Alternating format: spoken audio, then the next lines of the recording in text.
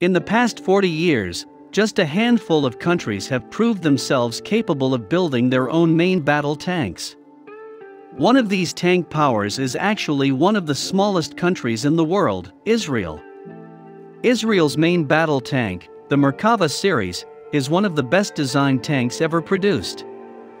Israel's independence in 1948 saw the formation of the Israeli Defense Forces, and the IDF cobbled together a modest, ramshackle tank force to repel attacks from neighboring Arab countries.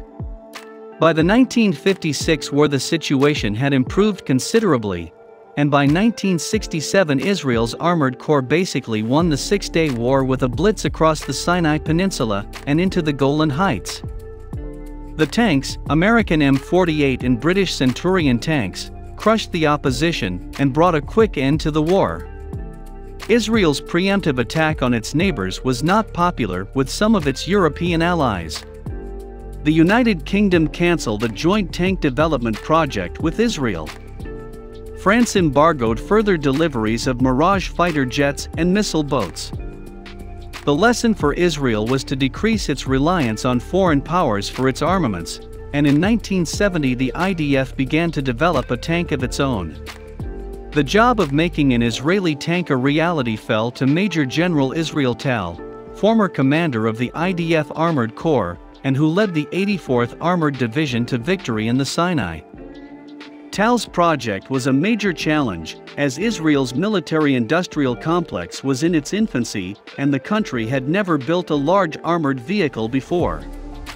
Working from a clean sheet, Tal could build a tank from the ground up with Israel's tank warfare experiences baked in. Three attributes define a modern tank: firepower, the main gun, mobility, speed and cross-country operation, and protection, armor. Some tank-building countries emphasize one or two attributes over the other. In Israel's case, Tal prioritized protection over all else. Israel's small size meant that it felt even modest wartime deaths acutely, and an emphasis on protection would keep personnel losses down. Protection also meant that tank crews could survive to fight again, allowing tankers to survive to continue to utilize their training and act on their experience. The Israeli tank would next prioritize firepower because, survival aside, the only way to win a war was to destroy enemy tanks. Mobility was last. As a small country, Israel was not likely to fight long campaigns over great distances. The Israeli tank's emphasis on protection manifested itself in several ways. The tank featured thick-spaced armor of a local design, and the hull and turret were designed with sharp angles meant to increase armor thickness through sloping. This gave the tank a sleek, futuristic look. Breaking with tank convention, the engine and transmission were located in the front of the tank, giving the crew extra protection if an anti-tank round penetrated the frontal armor. Hydraulic turret control, which used a flammable fluid that burned many Israeli tankers in the 1973 war, was replaced with an electric control system, and ammunition was stored in fireproof canisters until used to minimize the likelihood of an ammunition explosion. The tank's main gun was the 105mm M68 main gun, the same gun that appeared on the IDF Centurion, Patton and M60 tanks. The tank carried 62 rounds for the main gun, slightly above average, to ensure the tank could fight through ammunition supply shortages. The tank had 3 machine guns, including one coaxial 7.62mm machine gun paired with the main gun and additional 12.7 and 7.62mm machine guns up top for the commander and loader. These were useful for engaging enemy infantry, soft-skinned vehicles and anti-tank missile teams, such as the At-3 Sagar cruise that took a heavy toll in the 1973 Yom Kippur War. A burst of machine gun fire over the heads of a missile operator could throw a command-operated anti-tank missile off course, saving a tank and its crew.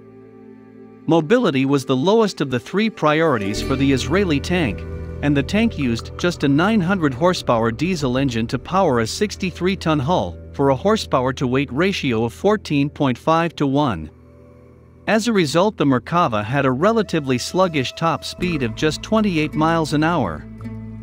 This was in contrast to the American M1 Abrams, which had a set top speed of 45 miles an hour and had a horsepower-to-weight ratio of 25:1. Given that Israel is just 263 miles across at its widest point, it's hard to argue with making mobility the lowest priority. The new tank, known as Merkava Chariot, was unveiled in May 1979. The tank was unlike anything fielded by other armies, particularly the United States and Soviet Union. The Merkava first saw action in 1982, when it fought Soviet-made Syrian T-72 tanks in the Bekaa Valley. Merkavas destroyed several AT-72s at ranges of up to 4,000 meters, without loss to a single T-72. Israel's frequent wars have resulted in a consistent flow of combat experience, resulting in new and progressively improved Merkava tanks. The current tank, Merkava 4, retains the Merkava I's design priorities and incorporates a new redesigned turret, explosive reactive armor and modular passive armor for quicker battle damage repair.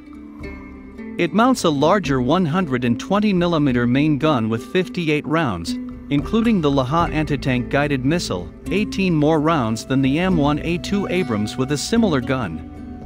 It has a larger 1,500 horsepower engine, bringing the horsepower-to-weight ratio up to 23.8:1, and the tank is correspondingly faster.